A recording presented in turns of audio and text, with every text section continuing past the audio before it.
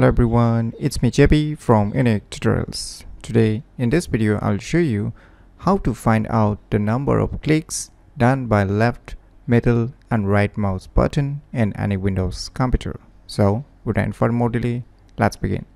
So firstly, what you need to do is just open any web browser and in the Google search, just search for one application named as Mouse.tron, and on the first list you will see its official website. Just click on it, and now on the right side you can see here download now option. Just click on it.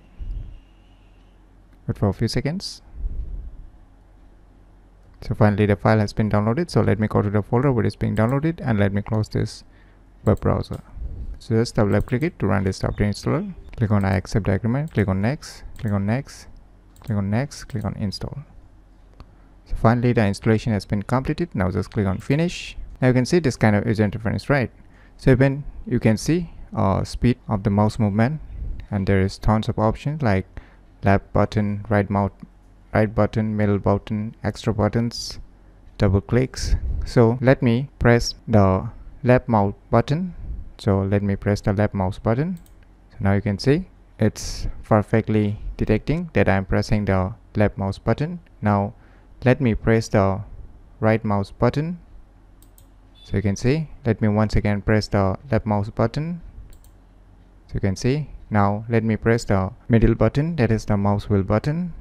So you can see, now we're gonna check this double clicks. So let me try to place click, double click, 1, 2. So you can see I have clicked, double click, and I have pressed the left mouse button twice a time. So you can see here it's also counting. Now let me try to double click on my right mouse button. So you can see it's counting 2, and even it's counting in the right button 2 times. So by using this application as Mouse.tron, you can easily find out the number of clicks done by left, middle and right mouse button in any Windows computer very easily. So if you never known about this cool software, then you should definitely give it a try. So if you find this video tutorial useful, please click on the thumbs like button, and if you're new to our channel, click on the subscribe button, and lastly, thanks for watching.